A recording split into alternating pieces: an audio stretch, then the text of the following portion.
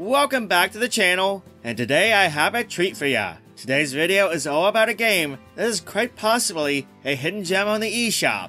Best of all too, it's on sale. Yes, today I'll be taking a look at Shin, Me and the Professor on Summer Vacation, the Endless 7-Day Journey, a game that has a super long name, but that's just to emphasize how awesome this game really is.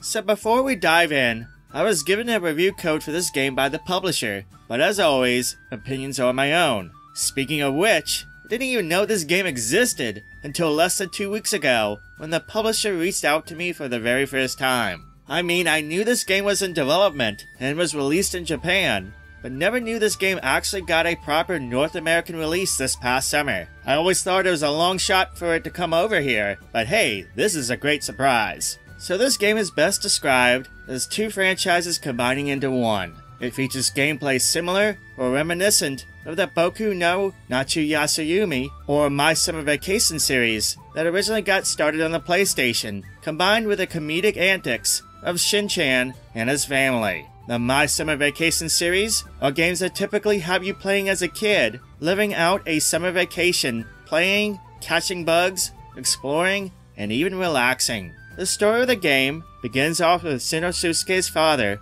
Hiroshi, going on a week-long business trip in which the rest of the family travels with him to vacation at the home of his mother's childhood friend in Eshop, Kumamoto. Upon arriving to the station, before leaving on their trip, the family is approached by Dr. Akuno, who is apparently a mad scientist who gives Shin a camera that produces illustrations instead of photographs. After a few days vacationing, the family bumps back into the mad scientist, and things start going a bit crazy in typical Shin fashion. The core gameplay consists of each day in-game, exploring and adventuring, collecting bugs, fish, and items, while discovering things around him and logging it into his journal via the magic camera. It's a very laid-back game. It's very open-ended in what you can do each day. Eventually though, each day will end, and you'll be able to explore a bit more at night, and then it'll proceed to the next day. I really appreciate the fact that there's really no time limit to push the player. You can do what you want and explore the environment and discover things like a 5-year-old child, albeit in this case Shin, but still. That aside, there is an overarching story you'll discover with the aforementioned professor and the events that surround him. Again, the game is about exploration and discovering things, and there's lots of things to find out and do each day, like interacting with the many characters, watering and growing crops, fishing, catching bugs, battling in a game of dinosaur bots, completing missions and deliveries, and experiencing this summer vacation of Shin. This game is very much in the same vein as games like Stardew Valley, Harvest Moon, and Animal Crossing in the sense that they are pretty cozy and chill. And if you like games like that, then this is a good game to pick up, even if you know nothing about the franchise. That said, what's really neat about the game though, is it really captures the feeling of being in an anime or episode of the show. First of all, the game is gorgeous. From the backgrounds, to the environments, to the cel-shaded design of the characters, it most certainly looks the part, and it is beautiful. This combined with the gameplay setting and style and the interactions that happen between the characters as you play, and yeah, it feels exactly like I'm in a show.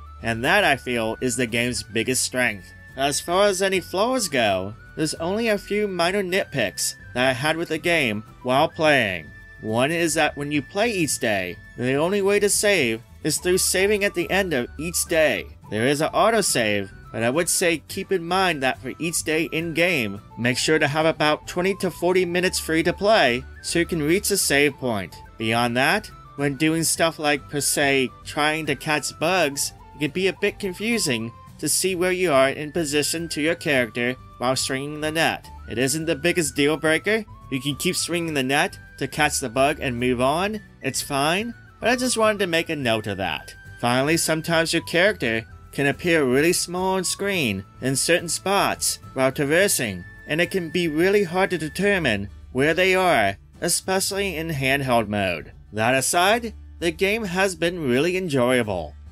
So back to the topic of if this game is for you. Like I said before, if you're a Shin-chan fan and want to feel like you're in an anime, then this game is most certainly a must-get, without a doubt. If you're into cozy or chill games and like what you see, I think this could be a definite pickup as well, even if you know nothing about Shin-chan. If you're not a fan of this gameplay style, being open-ended and such, then it is possible it isn't for you, and that's okay. I do realize that this game is most certainly not for everyone. It is a bit niche, but if you like this stuff, oh, it is most certainly a lot of fun, and it's definitely a hidden gem on the eShop. Again, it's on sale for $29.99 on the eShop until December 15th, so keep that in mind if you want to pick it up. If you like the video, make sure to give it a thumbs up, and if you haven't done so yet, make sure to subscribe. I got a few more game reviews coming your way, as well as many other videos. But for now, that's all I have for today. So thank you so much for watching, thank you for subscribing, I hope you have a wonderful day, and I'll catch you next time.